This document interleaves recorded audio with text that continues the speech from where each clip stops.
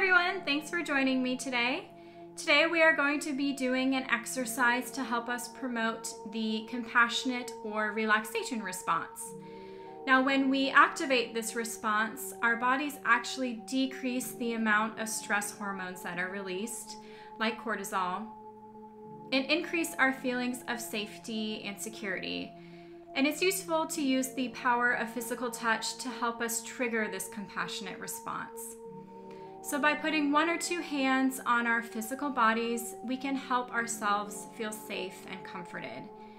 And you could think of it like if you've ever had a friend who was struggling or who was really upset, and maybe you put a hand on their shoulder or an arm around them, or maybe rocking a baby who was fussing or crying, except we're going to be doing this for ourselves and comforting ourselves.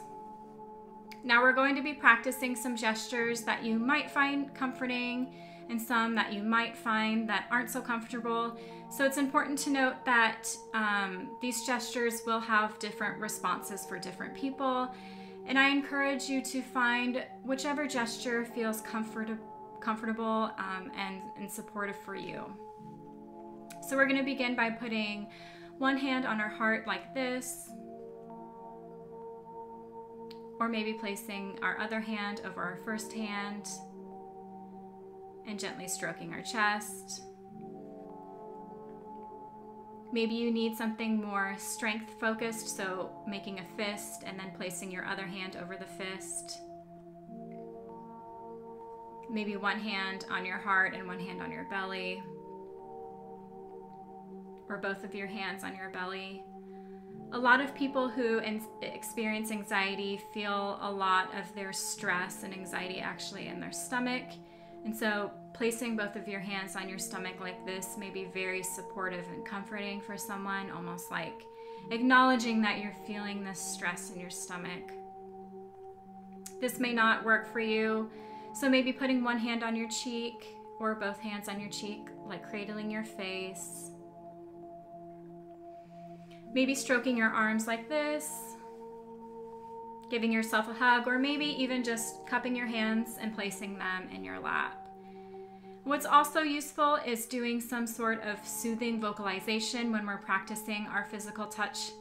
And you can think of people who practice yoga often use some sort of vocalization to also help trigger this relaxation response. They may hum or they may say But we can do this too, maybe by just, placing our hand over our heart or wherever felt comfortable for you.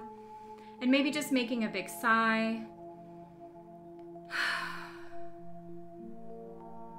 Or maybe, placing your hand on your heart or wherever was comfortable and just vocalizing what you're feeling right now.